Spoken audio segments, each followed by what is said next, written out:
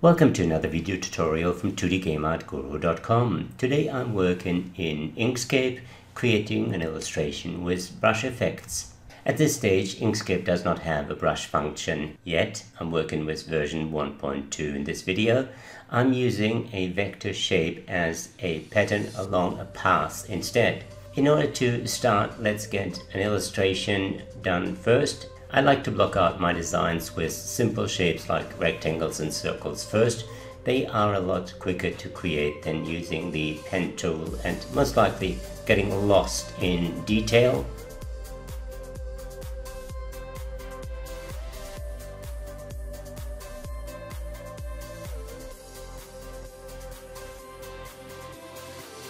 Once I have my initial shapes, I go in, convert all of those to editable paths, and then use the node tool to start curving, moving, and putting the angles in that I like.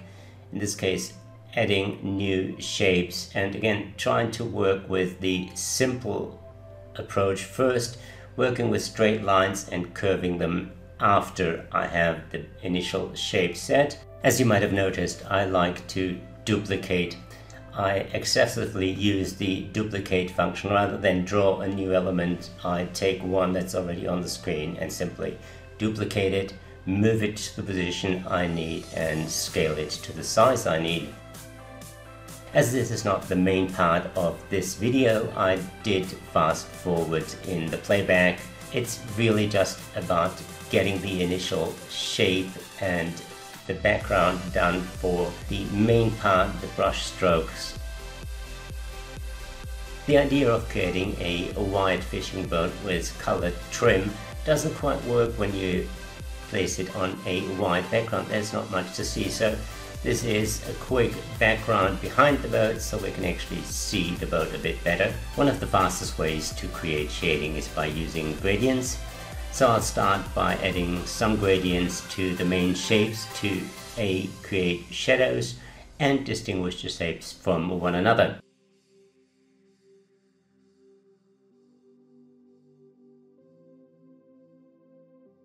For the curved part of the hull, a simple gradient would not work, so I'm creating a duplicate shape that is slightly darker and use that as a shadow. I duplicate that shape again, break it up to just have the top line as the colored trim.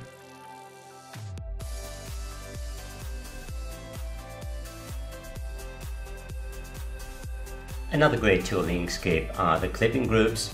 I create a colored shape and make the hull a clipping group and place that colored shape inside so it's perfectly trimmed to the shape of the hull.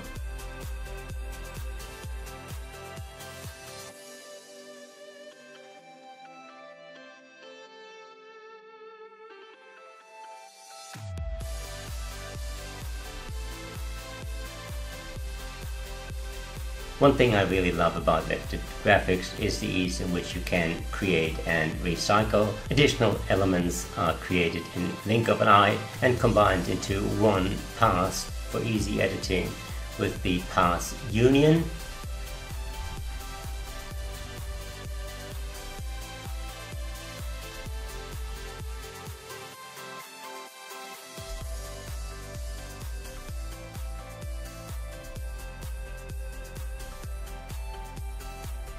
I duplicate the hull and the front to easily create a shadow shape, combine the two via path union and give them a slightly darker than the water gradient. And here is the initial boat design in rather plain colors with a few gradients. This is the first stage done. I like to keep things in separate layers. This one will be the first layer, which is my base layer. Then I'll have a separate layer for the pattern. As an illustration becomes more complex, working with named layers makes it faster. You can display or lock them as you need. It may take up a little time initially, but in my opinion, it pays off in the long run. To take away from the very clean look of the vector shape and coloring, I'm creating a grunge shape on top. For that, I duplicate the outer shapes, the cloud, the water, and the one line at the back, and combine all them to one shape with path union. This will be my clipping mask for the pattern that is going to go inside. I prepared a grunge pattern earlier. It's a photo I took of a boulder at the beach. I upped the contrast and took out all the color by changing the saturation level. That gives me a pattern that breaks the clean look. I set the silhouette as a clip and the layer blend mode to multiply. That takes out all the white, so we're left with just the black. Next up, I reduce the opacity so it's just a faint texture on top of the color. I use another duplicate of the silhouette for a clipping group that contains colored overlays. I create simple rectangles in black and white with a gradient. I place them somewhat randomly on top of the design. Again, it's all about duplicating to speed up the process. Once I created one gradient shape, I just duplicate it and move and scale it.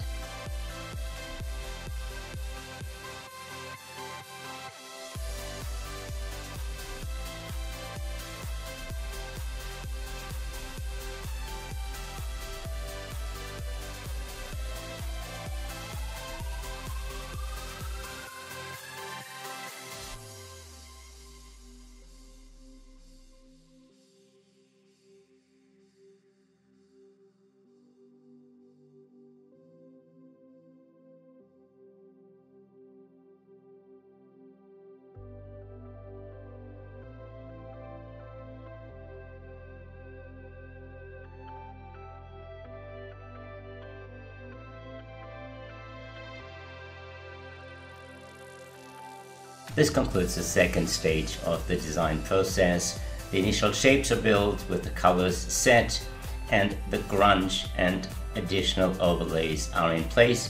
Now it's time to add the brush patterns, which is what this video tutorial is all about. The brushes in this example I created in Affinity Designer because of its ease to use a tapered brush stroke along with the graphic tablet. It is entirely possible to create them in Inkscape as well. It would be a slightly different approach using a tapered stroke as the path effect on the lines. And it's the creation of a seamless tile where only the left and right side need to connect seamlessly.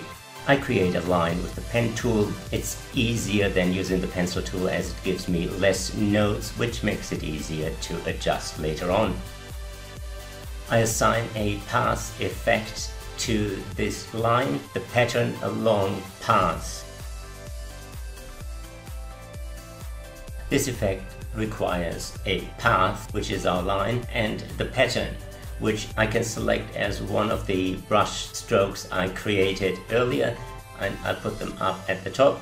I select one and copy it, select my paths again and choose either the paste to path or the link to path. Either one assigns my vector shape to the path, and now I can set the repeat by changing that from stretch to repeat. The pattern now gets copied along the line, seamlessly put together if the pattern itself is seamless. I can change the fill color and the opacity in the fill panel, or assign a different texture by just selecting the pattern, copying it, and going back to my path effect and linking that newly copied pattern. Let's try out a few and see which one works best for the side of the boat.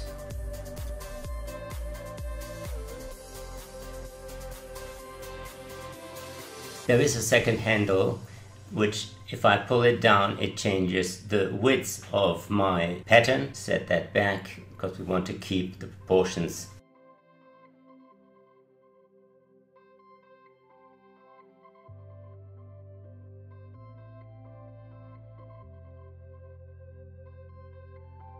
I like to adjust the layer blend mode to multiply for darker objects and screen or overlay for lighter ones. That allows a nicer mix of the object's color with the colors below it. I duplicate the line and assign a different pattern to the path effect. For the water, I want something that looks more watery, so let's try this one, and again I link the copied pattern to this effect and change the color to a white.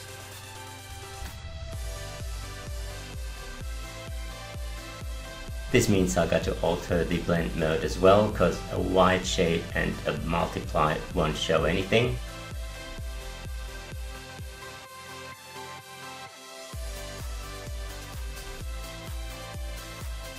The pattern looks a little small for what I'm after, so I duplicate the pattern and make a larger version, copy that and assign it to the pass effect. The easier way would have been to use the edit on canvas option, which brings up the vector pattern that is assigned to a pass and lets you alter it.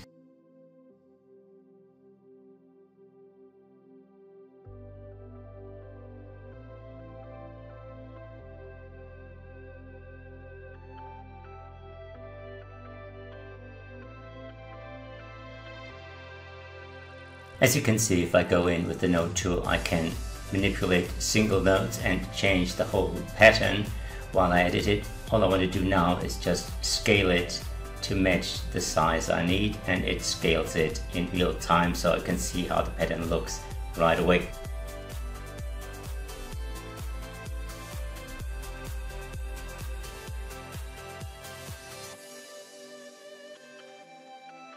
I use the same pattern in a slightly smaller size further back, and once I have the pattern assigned to the pass, it's easy to just copy the pass and reuse it, change the pattern, assign a different color and fill the design.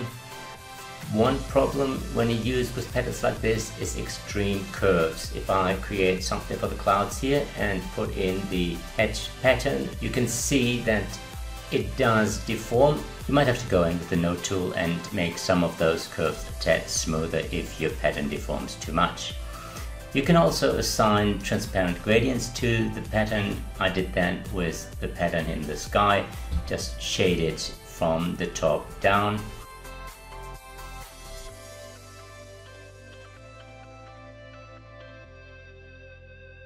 I duplicated the two curves and added another pattern on top. It's as simple as selecting the new pattern, copying it, and assigning it to the pass in the Pass Effect panel.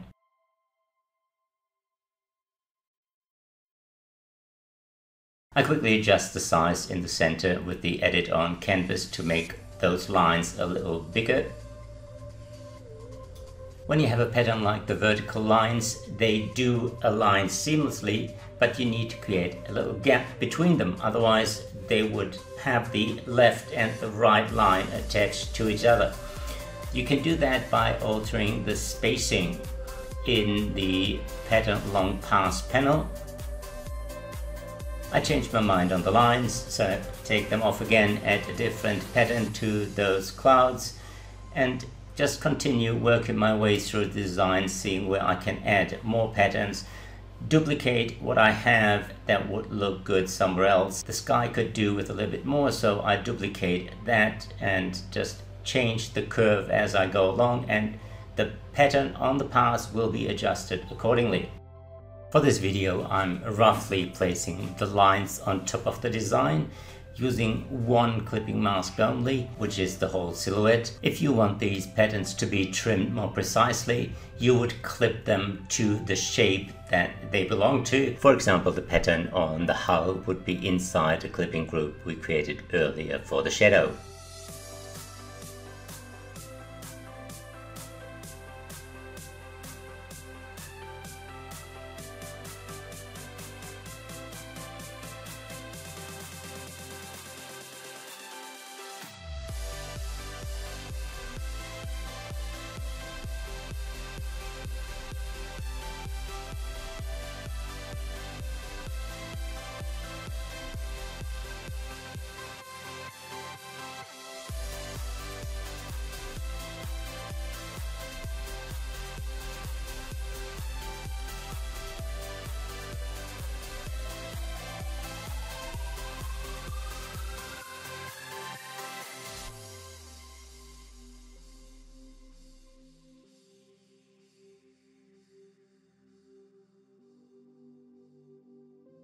Even though Inkscape does not have a dedicated brush tool like Affinity Designer or Adobe Illustrator, I think this workflow has some potential. I will definitely continue to play around with it and hopefully record a video pretty soon that will show you how to create a pattern that matches the left and the right size in order to be used for this purpose.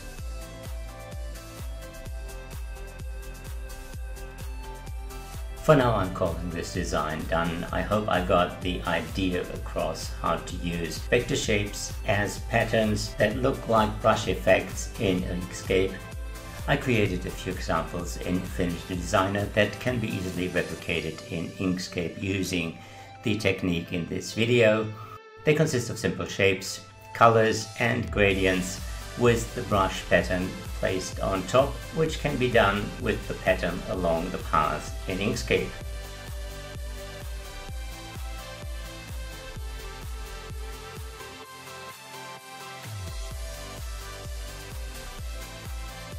If you enjoyed this video, please leave a like, subscribe to the channel, let me know in a comment below what you want to see on my channel or on my blog next, and I will see you again soon.